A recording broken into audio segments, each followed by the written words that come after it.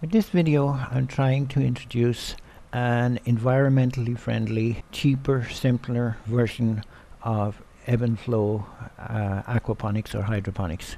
So what I have done is replace the water pump that you typically have in the system with an air pump which is remotely operated. So the air pump can be 30-40 meters away, so and it will still operate your ebb and flow aquaponics system.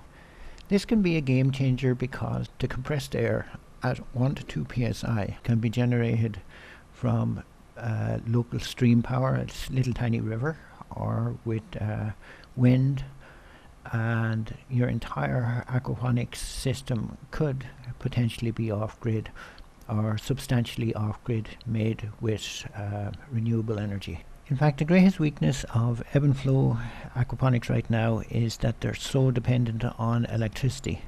So if we can replace the water pump with an air pump like this, not only do you have a pretty dramatic decrease in energy costs, but that potential to use local direct renewable energy is really, really important.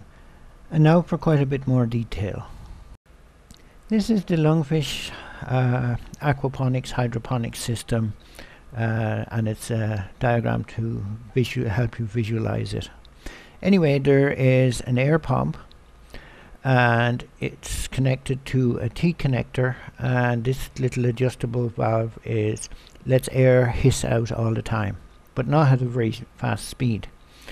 And so the air gets pumped down here, and as it's being released, the water level up here goes down. As it's pumped in again, the water level goes up, and this means that there's agitation and movement of oxygen and nutrients to the roots of the plants.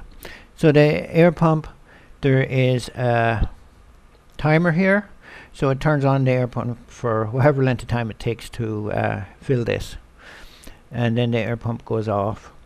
Water or the air comes out through this, and it empties down again. So it's a pretty simple system, and it should be easy to do, and I would ask people to do their own little demos of it, because otherwise it's a waste of time me doing this. But it has great potential to reduce the complications, and my proof of concept used 12 inches of water pressure, so about 30 centimeters.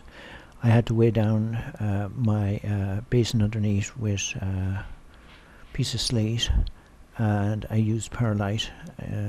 Proof of concept lasted, I did it for about 2 weeks, so it does work. Thanks. Bye.